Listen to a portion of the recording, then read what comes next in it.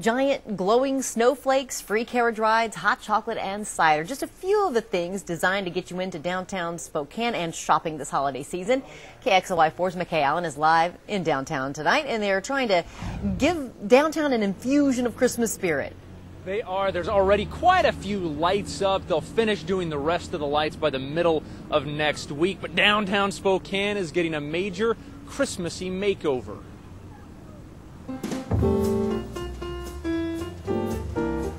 It's magical. Downtown Spokane is beginning to look a lot like Christmas. It's just beautiful out here today. And when things look Christmassy, you feel Christmassy. Feeling Christmassy, getting into the shopping spirit. And when you feel Christmassy, you buy more stuff.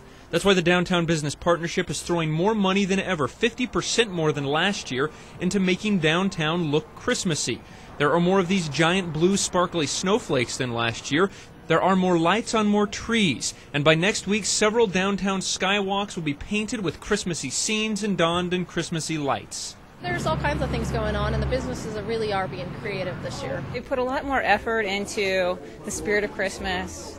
There's also, of course, Santa. Santa. He's seen by a big Christmas tree in front of it. All of it, the decorations, the music, Santa, the general sense of Christmas cheer, it adds up to happy people enjoying the season.